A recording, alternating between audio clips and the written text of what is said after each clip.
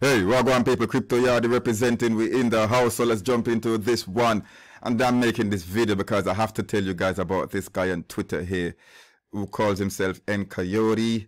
Or even if you was to go on the Discord, which I don't even use that often anymore, you'll see that he's called Coyote as well. And the reason why I have to make a video because this guy is twisting the truth, he's being disingenuous, he's being very insincere, which is causing me to think that he's got ulterior motives when he's calling out projects that he believes are deemed to be scams, which I've got no problems with.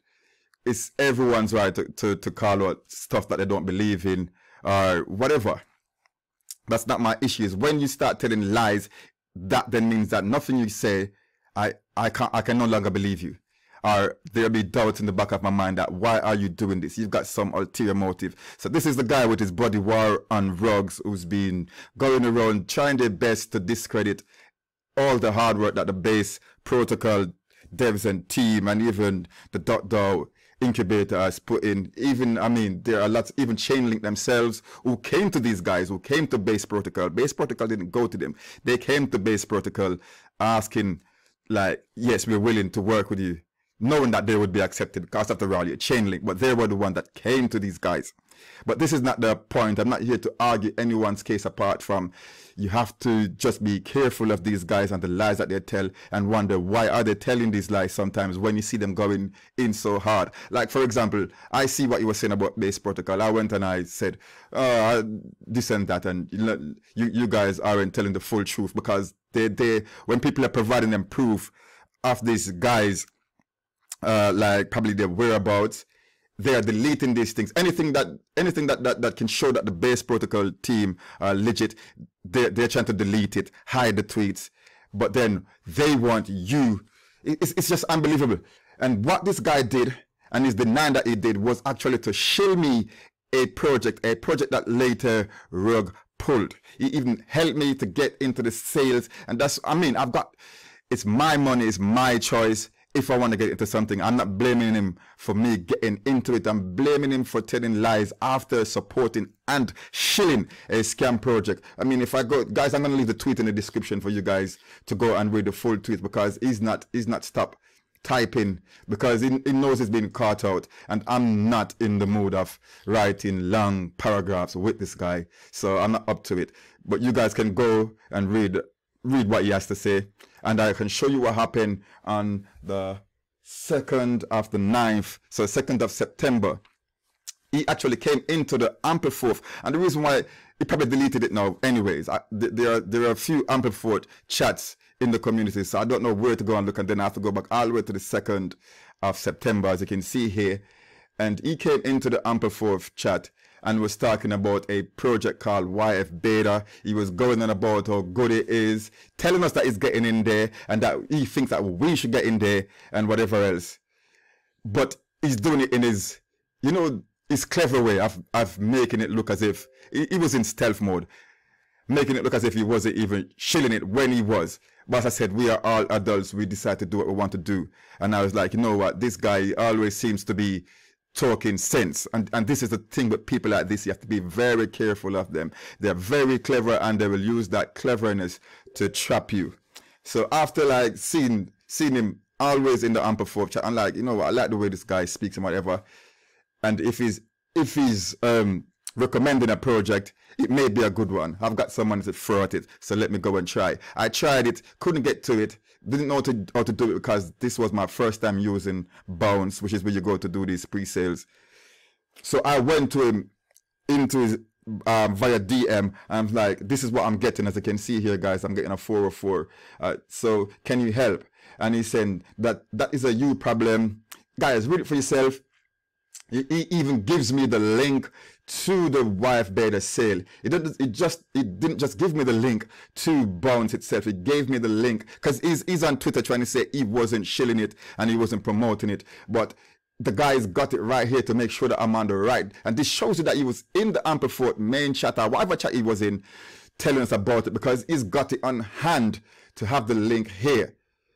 And I'm saying to him, yeah, the one in the comment. He said he just want to double click basic stuff first. And I said, I'll try your suggestions, because he was telling me, he says, yeah, I'm getting weird behavior out of bounds too. Different stuff, but I think they might be having problems themselves. I don't know how big they are, so I have no idea if they are ready for this load. So there he goes. He's selling it right there. He's bigging up Wife Beta, saying, hey, it's Wife Beta that's bringing this load to them, why they're 404, and maybe that's why they can't handle it. He said we should be much, but we don't know what else is happening. Yeah, so it's basically saying it's we that's creating the loads.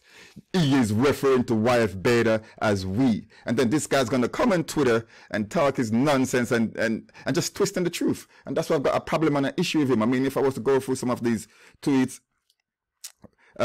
he's saying, you mean you came to me as to ask to buy? Yes, Mr. Coyote, I did came to you for asking to buy after I didn't know about this project. I didn't know it existed after you've shilled it. And as I said, I ain't blaming you at all. It was my decision to buy this. So yes, I did came to you for help. This isn't trying to twist the truth, saying it's disturbing that you have that screenshot ready. But the thing is, I didn't have the screenshot ready, but I remembered him. It took me 15 minutes to actually find this screenshot. I don't use Discord, as you can see from the screenshot, guys. I don't use Discord a lot. Like, let me just click on it. Like, how many messages you see I've got here that I haven't read? How many people here I don't read it because I'm not there. A lot of these chats would be chats that I was added to without me added myself. People added me to these chats, and you can see I never reply. So I don't use Discord that much. So I didn't know how to find it at first. I had to navigate around it. So it took me 15 minutes. I didn't have it ready for him, as he's trying to twist to let people think that, yeah, this was all planned and orchestrated. Mate, I am just here because I'm calling you out, because I'm like, but wait, why are you going in so hard when you yourself was up to it, and you were selling and shilling projects which have rug pulled on people? And it wasn't the only project either, because I've seen people on Twitter, other people on Twitter bashing you for selling them stuff. It's only recently you seem to become this righteous who is trying to save you from yourselves and from all these rug pulls. So shut up. No one's buying it.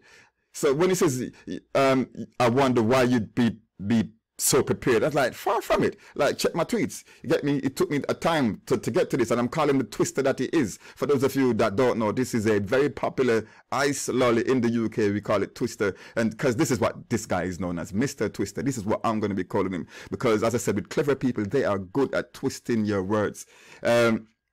It says, if you didn't misrepresent and lie, I wouldn't have to correct you. I guess it's just twisting when I have to untwist your words. And I'm saying, there you go again, twisting the night away, because I most likely think this is him dancing in his high heels. He's going and said, where exactly? And I'm not going to reply to him any longer. That's why I decided to make this video. It's like, where exactly? So everyone can see the screenshot is bullshit. They can also know I didn't shill or persuade. I regularly refuse to give advice. I simply explain. You wasn't giving advice. You was giving me a project then, mate. And as I said, probably it's recently that you're trying to be Mr. Righteous here to save the community. It says, so just when you see these guys going so hard like they are, I mean, if I've got something to say about a project, I'll go and say it, and I'll leave it at that. I don't need to be going on and on. I mean, even this is my tweet, and he's in here going in, and it probably wouldn't stop if I wasn't supposed to stop. And as I said, because I'm not into this back and forth, I'm just going to stop. And this is going to be the only video I'm going to make about him and WarOnRugs, and how to be sometimes careful of these guys, because they might have ulterior motives. Like, who knows if they're not being paid to just go and, you know, talk down other projects by projects which are their competitors. So Mr. Coyote, Mr. Twister, you goes twisting the night away.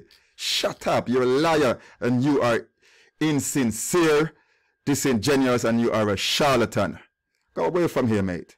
Move.